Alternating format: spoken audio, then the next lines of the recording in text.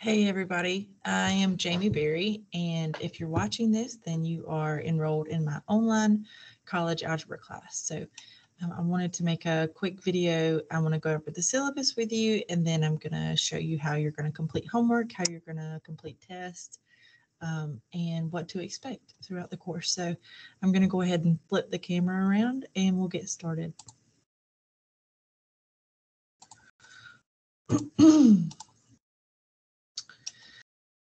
Okay, so here's our course homepage. I'm going to switch to student view.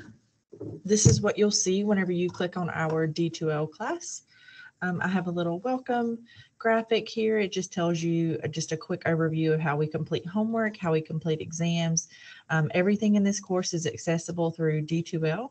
You never need to go to another website other than D2L to access anything for this course. That includes homework, exams, where you turn in, things for extra credit. Everything's accessible through D2L. And these are my kids, Jude and Rachel. And let me show you an overview of how I have the course set up. So if you click on content up here, then you're going to see the units here on the left. We have unit 0, which is just a course introduction right here. Let's click on that. So things to read, view, and do. Read through the course syllabus, view the course schedule. I would definitely print this out if I was you. Maybe, tape it to your, like the mirror in your bathroom, just, somewhere where you're going to look at it every day. Or you could, if you have a desk, you could tape it up over your desk or stick it in the front of your folder, just somewhere where you're going to be glancing at it often. And that way you are, visually seeing when things are due frequently. So, and things to do, you should sign into Hawks. Hawks Learning is the homework platform that we use in this class. If you have purchased an access code for Hawks in the past for college algebra, then you do not need to repurchase another access code. You have lifetime access whenever you purchase your access code from Hawks, and this access code that you purchase for this class will also work for trigonometry. So the natural next math course that most people take, especially if you're a science major. After this course is trigonometry, and we use the same book. So you won't have to repurchase another access code. You can get the access code to Hawks in one of two places. You can purchase it directly through Hawks. And you can purchase that just by clicking on this link, and it'll give you an option to purchase it. Or you can purchase the access code through the bookstore. It's a little bit more expensive through the bookstore, but you can use your financial aid. So just to show you what it looks like when you click on this, it's going to look a little bit different for me because it knows I'm the instructor. It'll have you type in some information. Whenever you click on that link, it'll give you an option to purchase the access code. Now I have this set where it's opening in the same window, but probably what I'll do after this video is I'll go in here and set this to open in a separate tab. That way it's just not so small. But this will open up and show you an overview of what we have due today, what's due later. You can click on any of the assignments through here. But once you've clicked on this link to sign into Hawks, that sort of activates your account, and you no longer need to use this particular link to sign into Hawks. I have all of the assignments deep linked in the units, so you only need to click on this link once, and then from then on you can just go to whatever unit we're working on, click on unit 1 homework or whatever unit it is, and then you can click on the assignments individually. You can see it opens in a separate window. And then we've got this Learn, Practice, Certify thing. All right, and I'll talk more about this Learn, Practice, Certify in a little bit whenever we start going through the syllabus, but I just wanted to show you how you access the homework really quickly before we get started in the syllabus. All right, so back to the table of contents. Let's take a look at the syllabus real quick. I'm just going to hit the little down arrow here and hit download. And let's go through the syllabus. I'm not going to read it to you word for word because I know you can read. Actually, sorry, that's opening up my the syllabus for the face-to-face class. So let me pull up the online syllabus real quick. All right, here we go. All right, so here is our syllabus. This course is online. Everything is administered entirely online.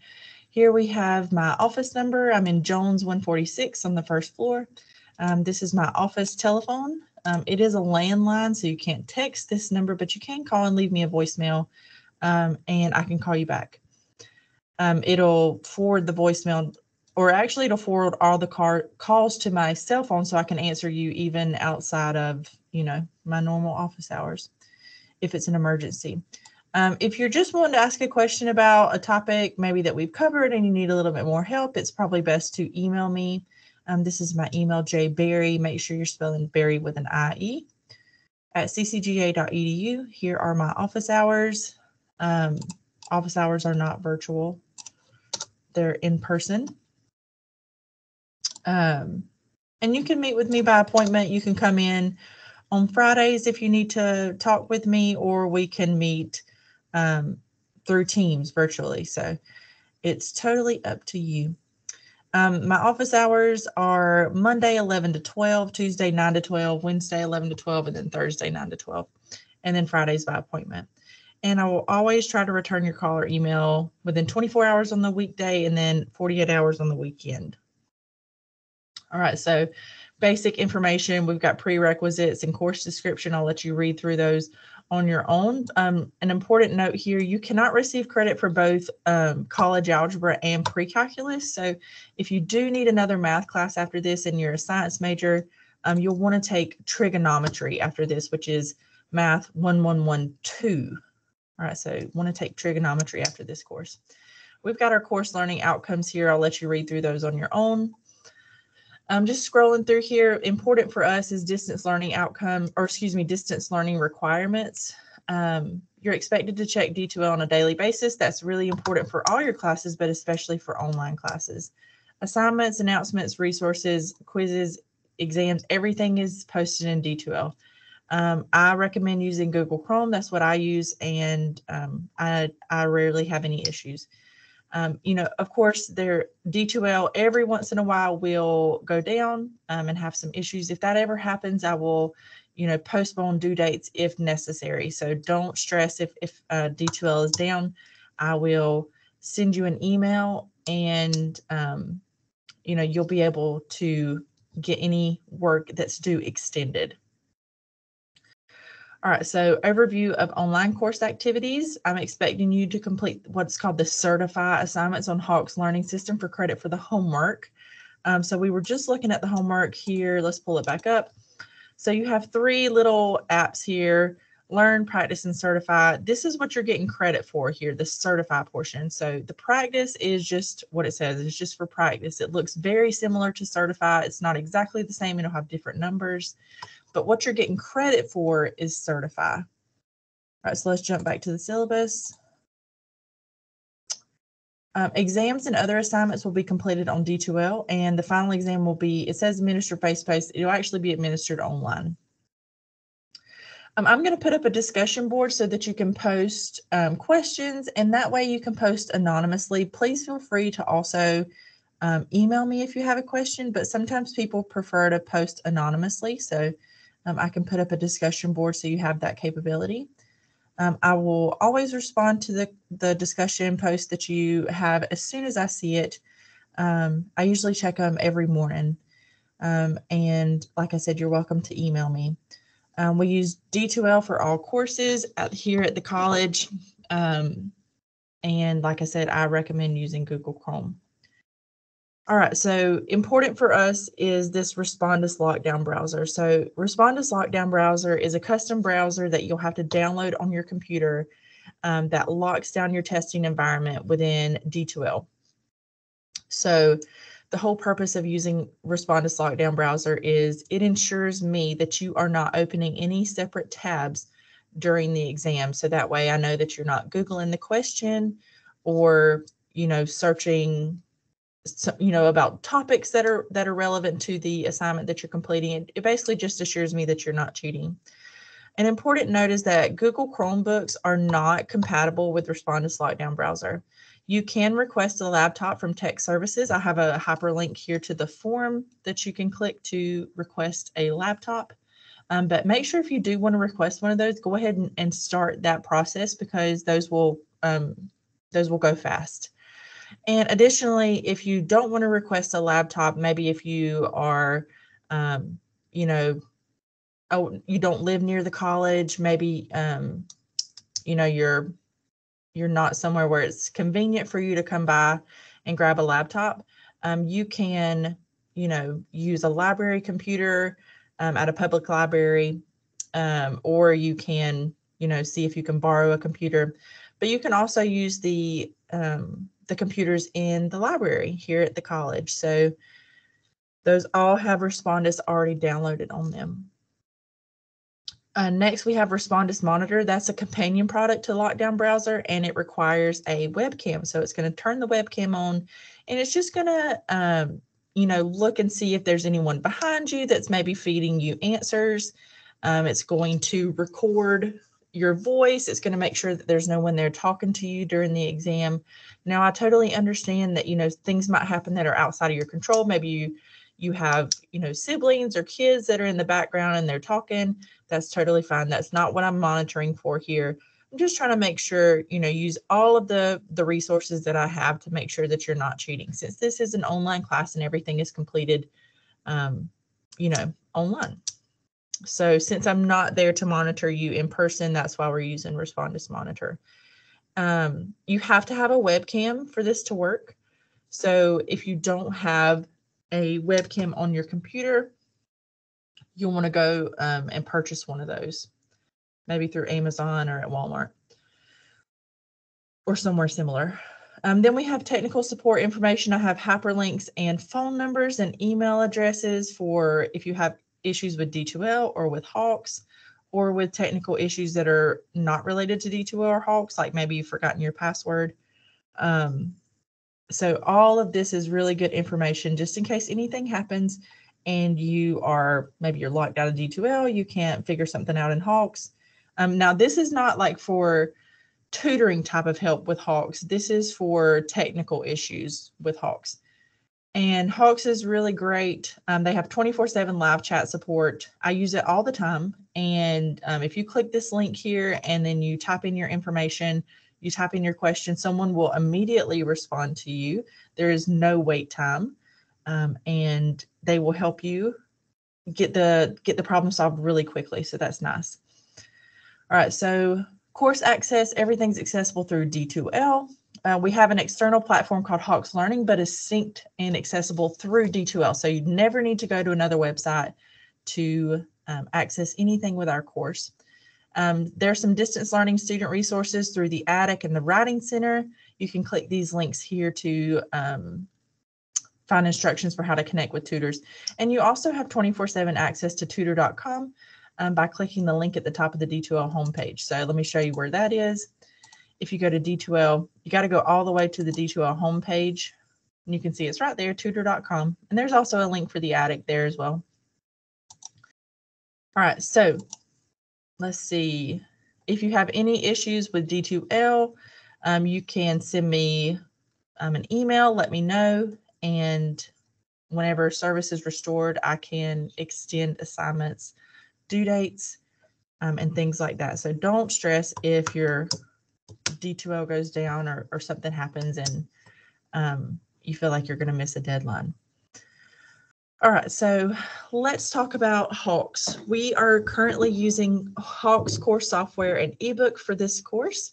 It has lifetime access, so that means even if, say, you ended up dropping this class during the semester and you maybe wanted to take it next semester, you will still have access to all of the course software. You wouldn't have to repurchase the access code. You can either purchase access through the bookstore or through Hawks Learning. Please do not go through any other third-party sites because they will sell you access codes that do not work. And then I have all the assignments embedded in each of the units. The name of our book is called Pre-Calculus. Let's look at the bookstore real quick and I'll show you what it looks like whenever you go to purchase it. CCGA bookstore. Sorry, I can type. All right, so we're gonna find course materials. It is the spring term math 1111, and this is the section 20351, I believe. Okay, and there we go. There is your required materials. You just hit add to cart and you can purchase it from here. Now it's $97.14 if you purchase it through the bookstore. I believe it's $85 if you purchase it through Hawks. But you can, like I said, you can't use your financial aid if you purchase it through Hawks. All right, so let's go back to the syllabus real quick. You are required to purchase a graphing calculator for this course, or not purchase, but you're required to have a graphing calculator for this course. You cannot use the calculator on your phone, laptop, or any other higher functioning device during a test. Lockdown Browser will actually provide you with a calculator during the test, but it's not going to have graphing capabilities. It's just a regular old scientific calculator. I would recommend purchasing either or using either the TI-83 Plus or the TI-84. I'm going to be using a TI-84 in all of the videos that I post. So like I said, that's what I recommend. That way you can easily follow along.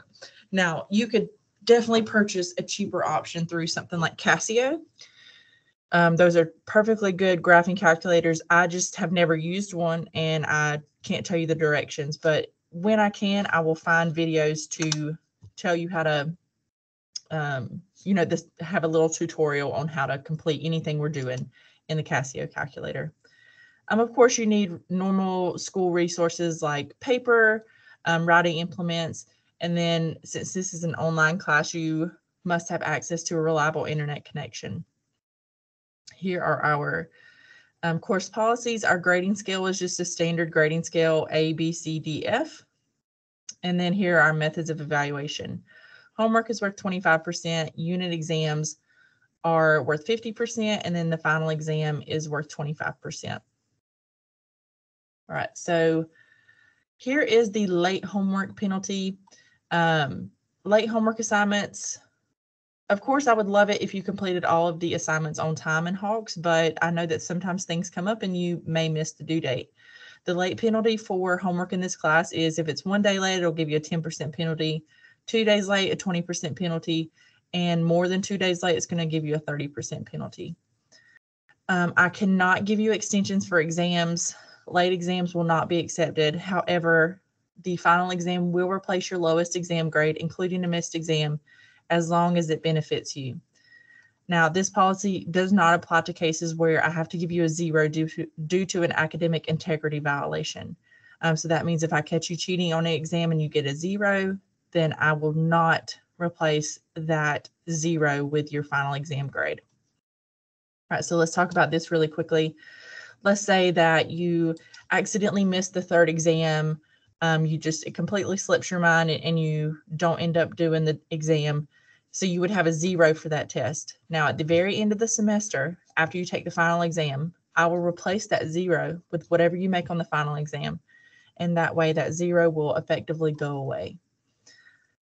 Here's just a brief overview of what academic integrity is considered here at the college and what academic dishonesty includes. So please read over that on your own. This is an online course, so we don't have a course attendance policy, but I am expecting you to keep up with information or activities or exams that I'm posting in D2L. Exams will be administered online, and you have to use Lockdown Browser with Monitor, which means you need a webcam. So let's talk about the test real quick. You are allowed 2 attempts on each exam. And the main purpose of this is to allow for circumstances of poor internet connection. So if you log in to take a test and maybe your internet disconnects and you're unable to complete the test, you have one more chance to correct the issue. Make sure you find a better, more reliable internet connection. And once you do, you can take your 2nd attempt at the test. Each exam will be administered or available during a 72-hour window like Friday, Saturday, Sunday. You will be given 90 minutes for each exam. And you have to complete the exam in a single session. So you can't close the exam out and then return to that 1st attempt later. So you have to take it all in one sitting. And like I said before, there are no extensions of exam windows. When you're using Respondus Lockdown Browser and Monitor, you will have to go through an environment check. So you're going to pan your screen slowly or your webcam slowly around the room.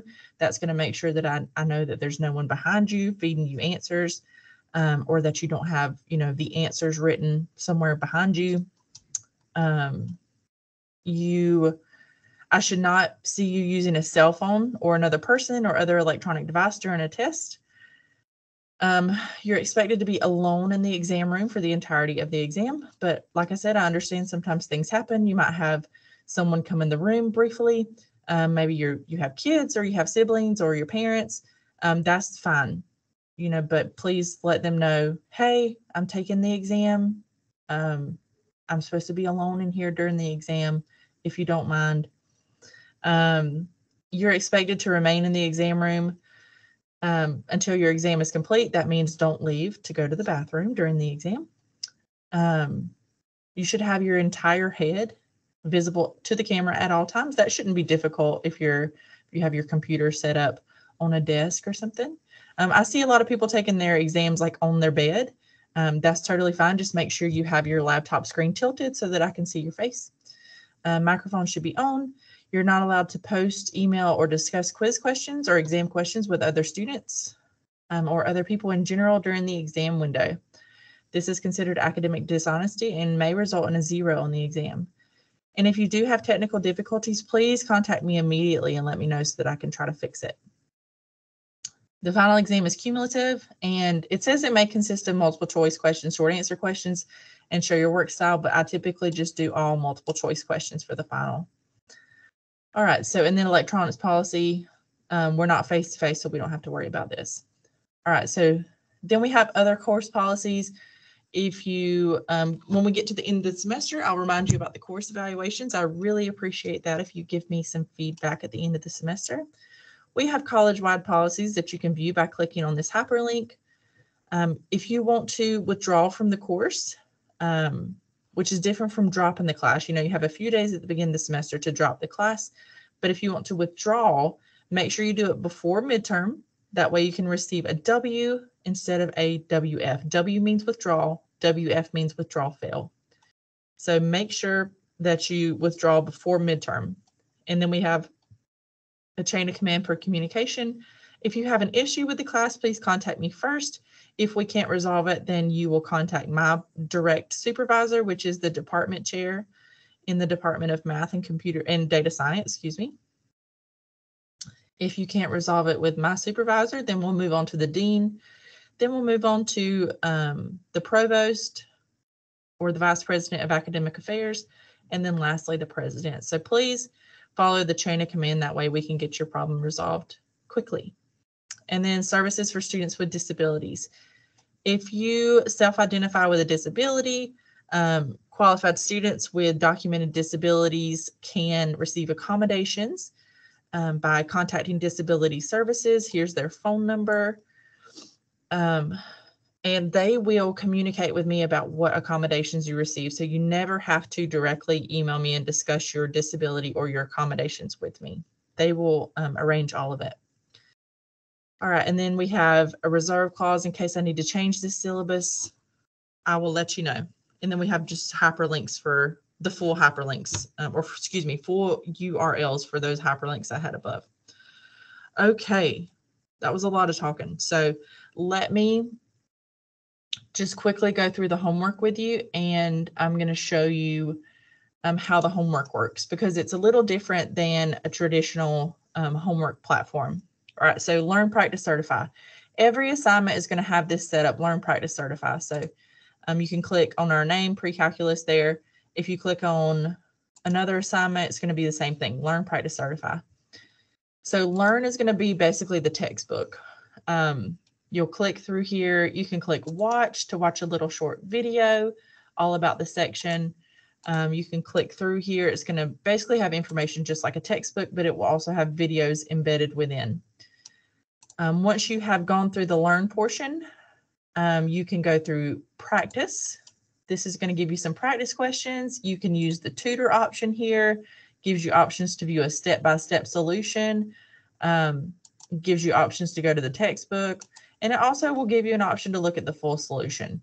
If you do look at the full solution, when you go back to practice, it's going to give you new numbers. We have a math keypad here, so if you click on that, it's going to pull up a little keypad with all of our math notation that we might be using in this course. We have exponents, subscripts, fractions, square roots, other radicals, and then we have this little prime symbol. We've got parentheses, brackets, curly braces, absolute values, all kinds of stuff. So the only bad thing about this keypad is that it makes it kind of hard to do the homework in your phone. It really works best if you do this on a computer, because when you open this up on your phone, this keypad is hard to navigate, just since it pops up in a separate window. Okay, so now let's talk about Certify. Certify here, you can see it's got this mastery level indicated on it. This one has a mastery level of 77%. That means that once you have mastered 77% of the material in this section, it's going to give you a 100 for this assignment. So master 77% of the material, get a 100. Now the mastery level is not the same for all assignments. It's different usually for all assignments, but it's typically somewhere between 60 and 80%. So whenever you click on Certify, you'll see it looks very similar. Still have this little keypad here, but we no longer have the tutor option. Right, so we don't have those help features that we had during practice. And then you can also see that it gives you 3 lives here. Once you've used up your 3 lives, it's going to make you restart this assignment. So you want to, answer carefully. Basically, don't just be trying random answers. Make sure you feel confident in your answer before you type it in. Hawks is also pretty smart. So you can see this is an absolute value inequality, and it's using the variable z. So if I use a different variable, say I try to type in an x, it's going to tell me this character is not required in your answer. Please try again. So it's not going to let you type in the wrong variable, which is nice. And let's see if there's anything else I wanted to tell you. I wanted to show you just the different mastery levels. So for 1.2, you can see it's 75%. Let's scroll down and look at a later section. 5.1, 67%. So every one of the mastery levels is different. But like I said, once you hit this mastery level, it's not going to require you to do any more problems in Certify, and it's going to send it to my gradebook and tell me that you made a 100 on this assignment. All right, and then the last thing I wanted to show you is up here at the very top, you can see this tab that says ebook. Oh, I never use the discussion tab here. If I do discussions, it's through D2L. But you can see this ebook tab. If you click on that, let's see. Must have been in a separate window. No, this is right. Okay. If you click on ebooks, and it gives me a lot of options for books here. It's just going to give you one. If you click on our book, you can go through each chapter. And then one place I always try to remember to tell people to look is if you go to the very end of the chapter, you can see I'm over here on the left-hand side of the screen.